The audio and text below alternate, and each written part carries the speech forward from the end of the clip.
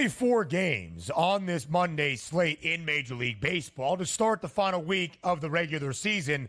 A lot of teams have the day off before they start their second to last set of the year tomorrow on a Tuesday. But DRS, still a lot of postseason implications at stake on this Monday. We start in Houston. The Astros host the Mariners, minus 132. Houston, the slight home favorite against Seattle. Total 7.5. If Houston wins tonight, they clinch. They have a 5-game lead in the American League West over Seattle. But the M's not out of it necessarily, despite the divisional standings. They're only 2 games back of those struggling teams in the American League wildcard chase as well. Yeah, and they can win this game tonight, no doubt about it. Now, there's only 8 total pitchers on the card, and if you go back and take a look at those 20 minimum innings here, guess who's number 1 and number 2 on the card? It's Hunter Brown and it's Bryce Miller, both the pitchers in this ballgame in a playoff atmosphere. Understandably, wouldn't you like the under just a little bit more if it was in Seattle, not Houston, but still nonetheless, I don't see too many base hits in this baseball game. And also, when we talk about kitchen sink games, Ben, there is no tomorrow for the Seattle Mariners, which means they're not going to look at a game like, hey, we just threw 2 relievers over the weekend, we want to give them the day off. There is no more of that. They have to win every single game here on out if they want to make the playoffs. But as you said, they're not going to win the division. But is there a legitimate chance that they can make the playoffs as a wild card? They win tonight. You get that half game from some teams that aren't even playing tonight, and away you go into this final week. Must-win game, coin flip on the mound. Give me the under 7.5. I don't think we get 8 runs tonight. 2 good pitchers on the mound.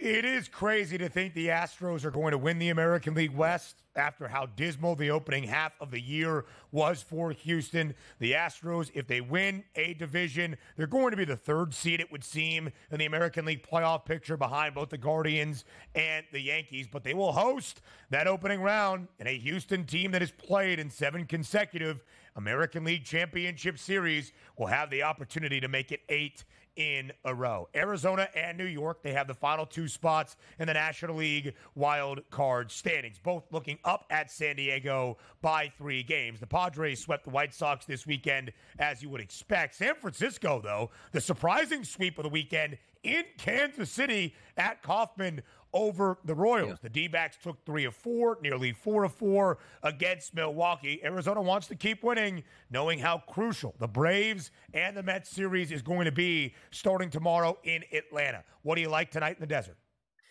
And just as we talked about, 8 pitchers on the card, the top 2 pitchers on the card in the game we just talked about with Seattle and Houston. How about this? The 2 worst pitchers on the card we're going to talk about today with San Francisco and Arizona. That would be Eduardo Rodriguez and Hayden Birdsong. Here's the issue. Rodriguez has not been a good pitcher. Typically, left-handed batters have been getting the best of him as a left-handed pitcher. That can't happen. But let's focus on the San Francisco Giants offense. One of those teams we never expect to do a ton of damage. They're in Arizona, not at home. Maybe they can break through. How about this? Let me give you the last 30 days action for this lineup against left-handed pitching, Ben. We'll go 1 through 8.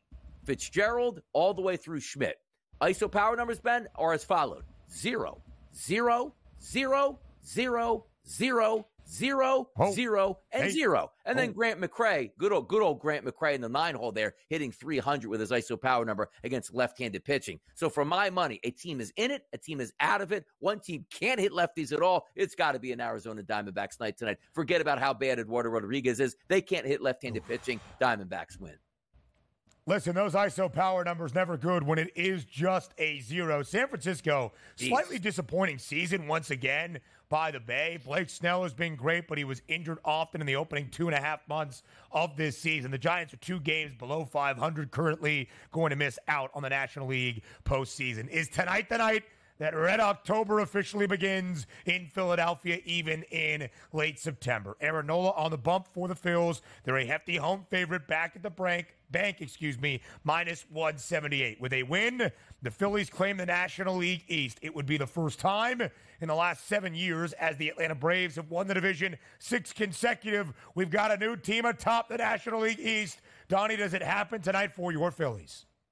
At the bank, and yes, the brink of a championship, and it should happen tonight. Having said that, though, last performance there by Aaron Nola, he was sensational. I expect, nonetheless, he should be good tonight. Nate Pearson, an average pitcher at best, but you look at that Phillies lineup, last 30 days against right-handed pitching, absolutely slaying it. But take a look at the Chicago Cubs, last 30 days against right-handed pitching, which Nola is a good pitcher. Outside of Isaac Paredes, just about everybody is plus weighted on base percentage and ISO power numbers. Maybe we go over the total, but the Phillies still get the victory tonight in Philadelphia. You can't really see this, but this is my FanDuel Sportsbook app way back on May 22nd at an even money plus 100 price. I bet the Phillies to win the National League East. Cash the ticket tonight, Philadelphia. The prop perspective next.